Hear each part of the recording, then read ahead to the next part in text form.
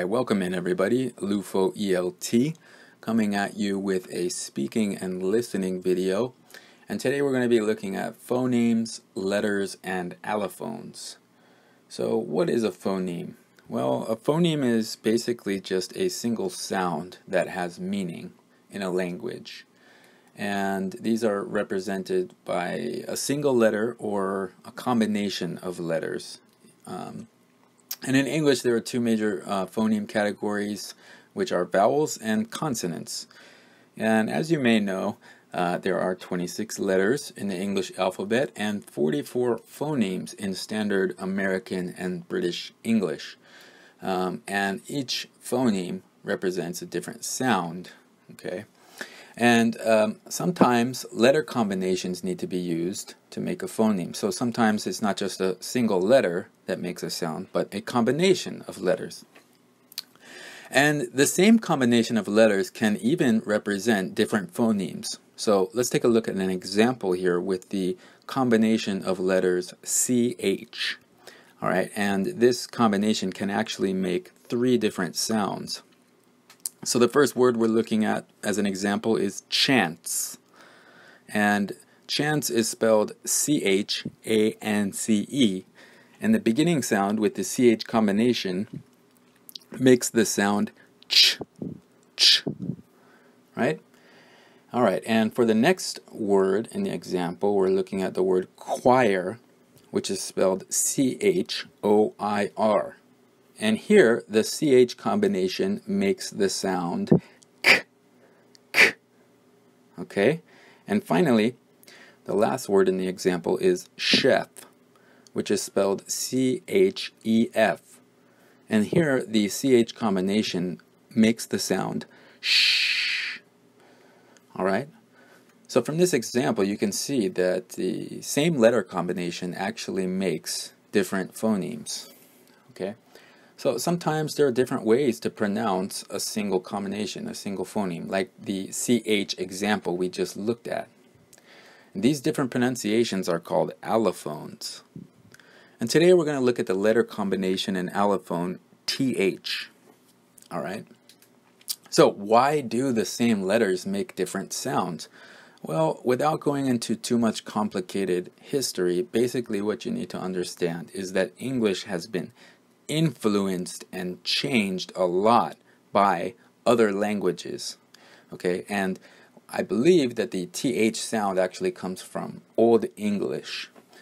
Okay, you can look more into this. I think it's very interesting if you want to. I might write a blog post about this on my website, LUFOELT.com, to get more into this, because I do like history. But the main thing to understand is that foreign languages and other languages have influenced English, and the alphabet has changed over time, and the sounds that we use have been introduced over time as well.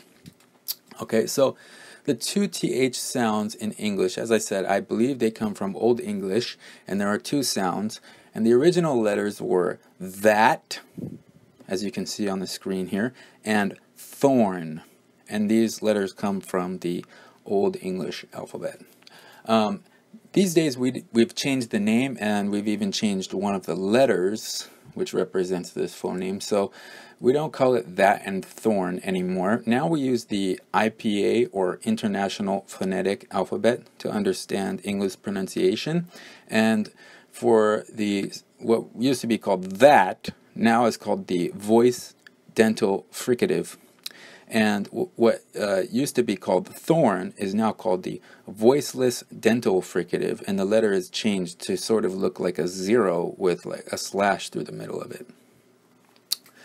If you're unfamiliar with the IPA alphabet, I have two resources that are great that I can tell you about. One is IPA translation tool, and you can go to tophonetics.com. That's TOPHONETICS.com. And basically, you can choose between British English or American English, and you can type or paste a word or even text into the box, and then you just click the show transcription button. So if you're looking for the pronunciation of the word this, type it in, and then just click the Show Transcription button, and you'll see the IPA symbols for how to pronounce this word. And you can even listen to how it should be pronounced by just using the play buttons on the website. Okay, and they also have foreign language support in Spanish, French, Portuguese, Japanese, Chinese, and Russian. I'm not affiliated with this website, but I do think it's a great tool for you to use. And if you're trying to learn the IPA alphabet, the IPA symbols, you can go to IPAchart.com. That is IPACHART.com. Once again, I'm not affiliated with this website, but I do think it's a good tool that you can use to begin to learn the IPA symbols. When we're looking at the CH examples, you can see that I use the IPA symbols to show the different sounds and the different phonemes that the same letter combination makes. Okay, so back to our focus for today, which is the TH sound. First, we'll be looking at the voiced dental fricative. And for this, I have a few words here. This, these, that, those, them, and there. Now, you can hear the TH sound for the voiced dental fricative makes the sound th. Okay, and I have a little illustration here to help you practice how to pronounce this.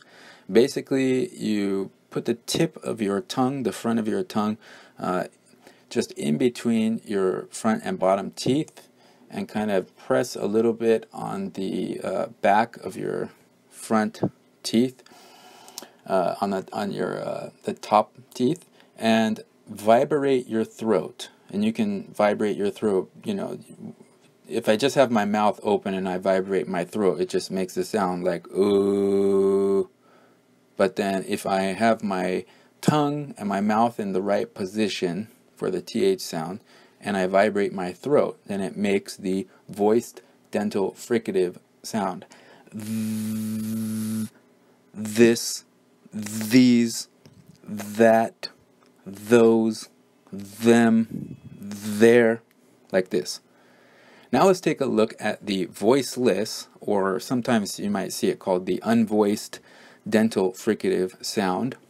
Now for this, the mouth position is the same, but this time you're not going to vibrate your throat, you're just going to pass air out of your mouth.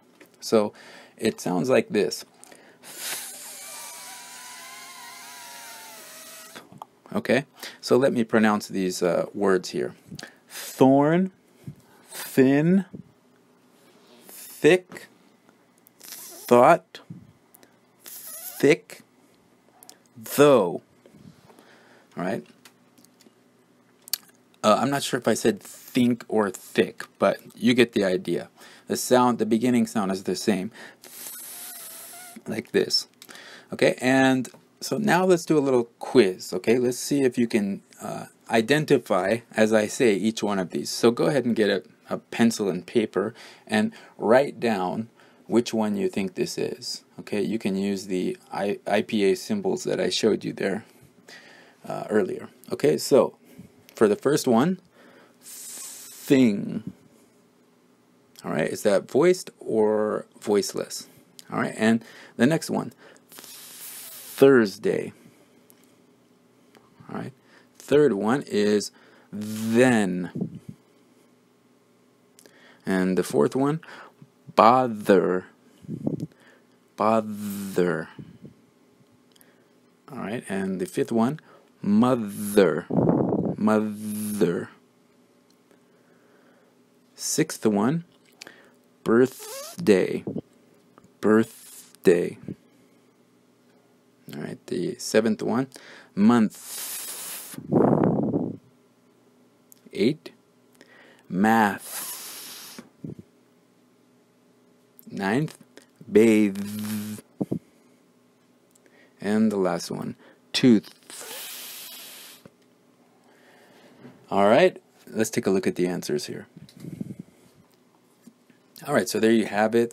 You can practice this using the website, the resources that I gave to you. It's a pretty simple concept, but I do think it will help you with your pronunciation and also your ability to listen to native speakers and maybe how to sound out new words if you use the resources that I gave to you. Alright, thank you very much. If you like this video, please subscribe to my channel and like the video, and I'll see you guys on the next one. Have a great day.